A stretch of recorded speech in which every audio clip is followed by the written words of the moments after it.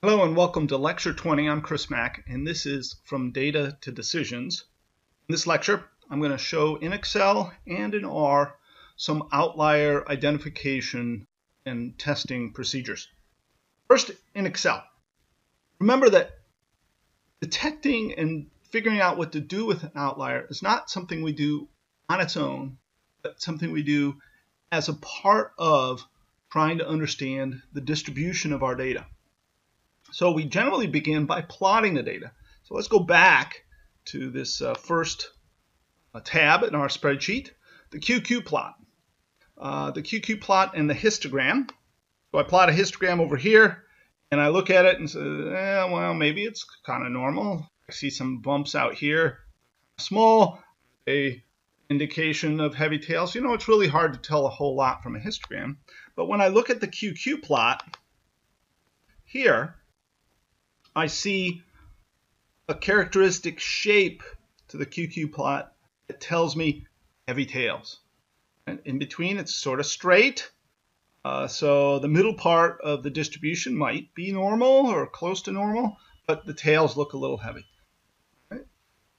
When I go and do my moment testing, recall from previous lectures, we did moment testing on the same data set. We found out that from a skewness perspective, it's kind of borderline, whether we could describe it as being normal, or we would reject the null hypothesis that the data is normal. But as soon as we looked at the kurtosis, we found that the kurtosis was a long ways away from being a normal distribution. In fact, the z-value was 20. That is, the amount of kurtosis we see is about 20 standard deviations away from the mean of what we'd expect if this were to happen just by random chance. The p-value is 0. Obviously, we have heavy tails. Now, the question though, when you just do these tests, is what is causing that? Is it just that we have heavy tails, or is it that we have some bad data point outlier? So let's supplement what we've done so far with an outlier test. All right, so I have the same data. This is all the same data that we've been working with so far, the Ambler and Jones NBS data of 100 measurements of a nominally 10-gram weight, mean, variance, etc.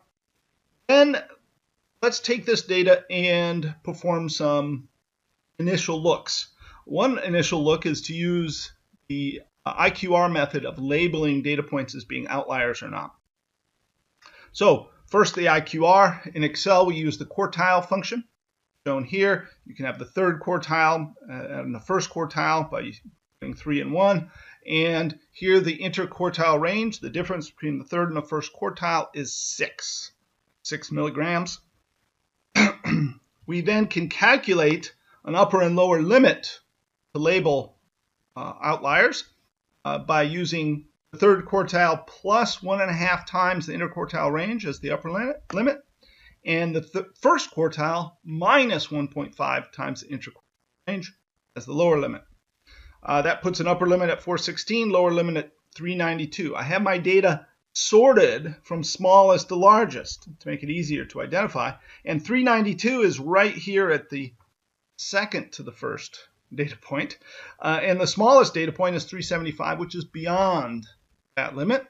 So using this method, we would identify that data point as a potential outlier worthy of investigation. We can also look for far outliers, where instead of using 1.5 times the interquartile range, we'll use 3 times the interquartile range. And that gives an upper limit of 425 and a lower limit of 383. And using this far outlier criteria, we see that 375, that data point, is still labeled by the IQR method as an outlier. Remember the upper limit, 416 and 425. If I go all the way to the maximum data points, we see that with 416, we have 3 potential outliers labeled, and with 425, we have 1, the most extreme value. So by the IQR method, we have 2 outliers, one on either side of the mean, which is why we're not failing the skewness test. If we only had one outlier on one side of the mean, failing the skewness test, but we are failing the tails test, the kurtosis test. So let's use the Dixon Q-test on one or two of these outliers.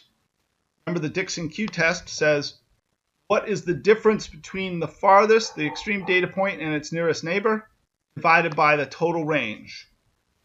That is sometimes called R10. There's in fact a number of potential Dixon metrics we can test, but this is the simplest one. So I'm not giving you a complete description of everything you can do with the Dixon Q-test. But here we're looking at the difference between these two data points compared to the total range. That's Q1. And then Q100, Q100 is the distance between the extreme value on the large side and its nearest neighbor, divided by the range. And you see the Q values are 0.27 and 0.22. The critical Q, which we get from the table, which is provided in the lecture notes, has alpha of 0.01. At an alpha of 0.01, a significance level of 0.01, which is the kind of significance level you might use if you're planning to use 0.05 for all of your other statistical tests with this data. We see that the critical value is 0.74, which would label the largest data point not as an outlier, and the next data point, smallest one, as well, right on the borderline. So the Dixon Q-test says, really, you don't have any outliers. The problem is what we discussed in class, though. It's masking, especially at this Q100, meaning the 100th data point. It's being masked by the fact that there's also a potential outlier right next to it. But the distance between these two data points is not so great. All right, but our main test we're going to use is the Grubbs test. The Grubbs test takes an extreme value and studentizes it. So I'll take B5 here is the smallest value, subtract it, B9 is the smallest value, B5 is the average, mean value of all the data right here. And so I'm subtracting the smallest value from the mean, dividing by the standard deviation. And that gives me a studentized value. So we see that the first data point is 4.5 standard deviations away from the mean. The largest data point, Tn, is 5 standard deviations away from the mean. And the critical t value is 3.7. So we see that at a significance level of 0.01, we see that both of these values are greater than the critical t value. We would say that testing each outlier one at a time, that they're both outliers. But you should probably test them both at the same time. So another way to do this is with the sum of square errors ratio. Remember, we take the data out and then calculate the sum of squares errors and divide that by the sum of square errors where the data is left in, data being the point that we might consider as an outlier. So I made a couple of columns over here where I took away the smallest outlier, this column C. Column D, I took away the largest outlier. And in column E, I took both the smallest and the largest data point away. And that allowed me to calculate the sum of square errors, compare the sum of square errors with the data points removed to the sum of square errors with the data present. And that ratio here, here, and here can be compared to a critical value, again, from that table that I've provided on my website. So if you have only one outlier, whether it's an outlier above or below the mean, and alpha of 0.01 and 100 data points, the critical ratio is 0.858. And if I'm trying to remove two outliers, one above and one below the mean, then the critical ratio is 0.791, both of these numbers from those tables. And we see that all of these metrics are beyond that critical ratio. Another way of doing the Grubbs test is to calculate the critical t-value rather than looking it up. And so this formula, which I got from the NIST website that I've referenced, and also it's in my class notes in the PowerPoint slides. This formula allows you to calculate the critical t-value you can use to compare. Now, very, very quick note. This is a very small issue, but whenever you use the standard deviation, you need to be careful to figure out which standard deviation you want to use. In Excel, you have a stdev.p and .s. .p means population, which means you take the sum of square errors and divide by n. If you use .s, you're dividing by n minus 1. That's the sample version of the standard deviation formula. Which should you use? The Grubbs t-test. Now, Grubbs' original paper from 1950 and the tables that he generated with that used a .p, that is, they divided by n rather than n minus 1. However, later he switched in his 1969 paper to using the more conventional sample standard deviation formula dividing by n minus 1. And when we calculate the critical t-value using this formula, we're using n minus 1 for our standard deviation calculation. So we need to switch this to .s when we want to use the calculated t-value from this equation to compare against. Now, the difference is going to be very, very small unless you have only a few data points. If you have only a few data points, then probably you're not going to be worrying about statistical tests for outliers. If it fails with the dividing by n minus 1 and it doesn't fail by dividing by n, well, then you're too close to the critical value to probably make a decision anyways. Bottom line, doesn't really matter that much whether you use n or n minus 1. Unless you want to compare your answers to somebody else's answers, then you want to be consistent about what you're doing. Okay, last point is Chauvinet's criterion. This is not a recommended approach. It's very commonly used by people in some branches of science, but it's not really a statistically valid test. It sets an alpha, a critical value of 1 over 2 times n, and then you can calculate, assuming a normal distribution, an upper critical value and a lower critical value. And in this case, these upper and lower critical values are not terribly different than the far IQR outlier values. Of course, that's not always going to be the case. In any case, I don't really recommend using Chauvinet's criterion. I just included it for completeness. All right, that's some testing of outliers in Excel. Let's do the same thing in R. So I have a script, outliersdemo.r, which is available on the website. And we can run the script to do all the same things. Remember that I've got a couple of libraries. This first one with the very intuitive name E1071 is used for skewness testing. So I'll load that library, Control R loads it. And then Outliers is a library which you have to install the package the first time you use it. And from then on, you can just load the library. Got the Grubbs test. Here I list the basic steps that we're going to go through. First, you graph the data to get an impression of what's going on.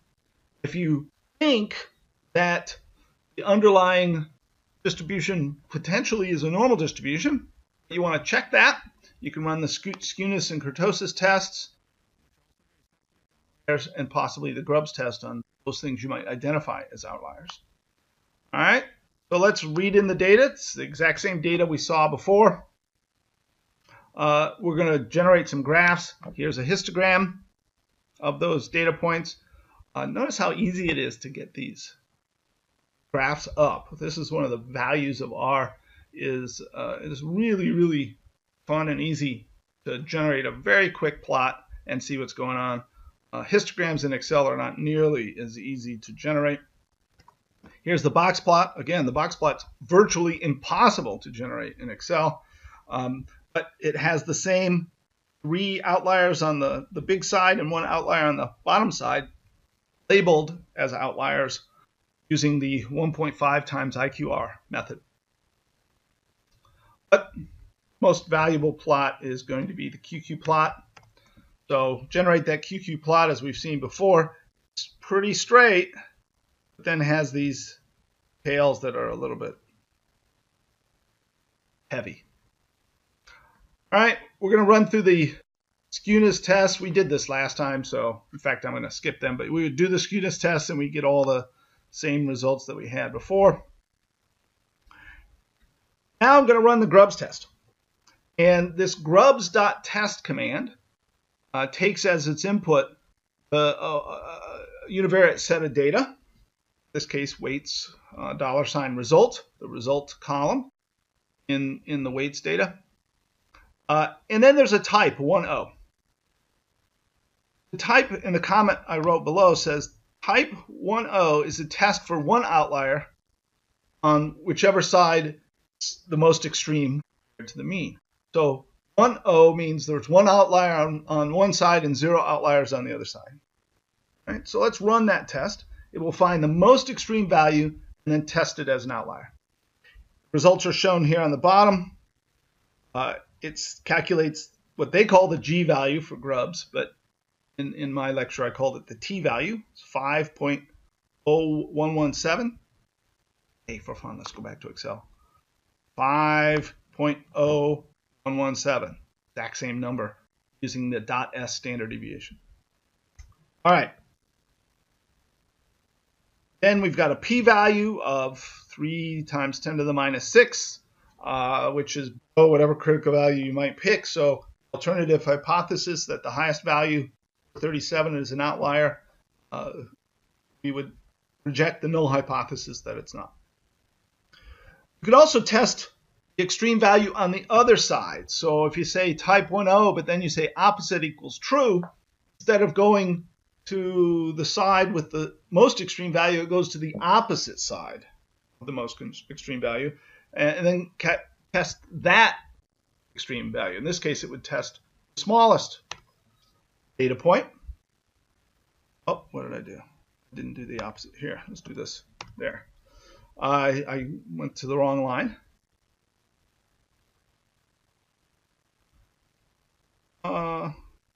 So we say the G value is 4.576. Again, I'll quickly jump back. 4.5756. Same thing as I got in Excel. P value 6 times 10 to the minus 5. Alternative hypothesis, the lowest value 375 is an outlier. Check the null hypothesis in favor of this alternate hypothesis. Another type of test is type 1-1, to test for 2 outliers, one on each side of the mean. So if I run that, it's the Grubbs test for 2 opposite outliers, and it shows a G value of 10 almost, so 10 standard deviations away from the mean. Sure enough, the p-value is extremely small, and we will reject in favor of our alternative hypothesis that both of these values are outliers. There's another test, type 2O. This looks for 2 outliers on one side. Unfortunately, it's limited to only 30 data points or less, so not very useful. We have more data points.